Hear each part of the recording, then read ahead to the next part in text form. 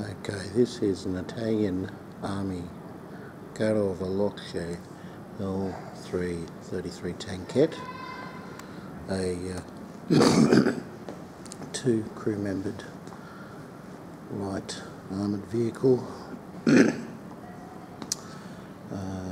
designed in the 1930s, armed with two Fiat Ravelli machine guns. You can see the ports there for it.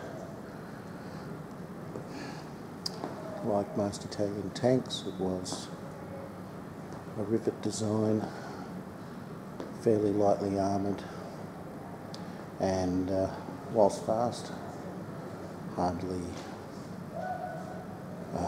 prime armoured equipment used in most of Italy's campaigns, including in the Spanish Civil War,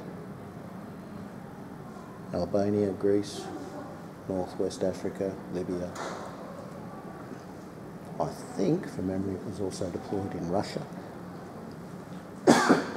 Soviet Union, if I'm going to be a little bit more correct. And this particular example is on loan from the Canadian War Museum to the Australian War Museum. Australians would have come across the L333 during the attacks on Bardia, Tobruk,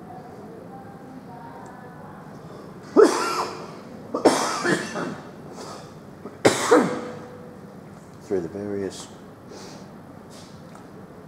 activities of the 9th Division in Libya and Egypt, and then also, I would assume, at El Alamein.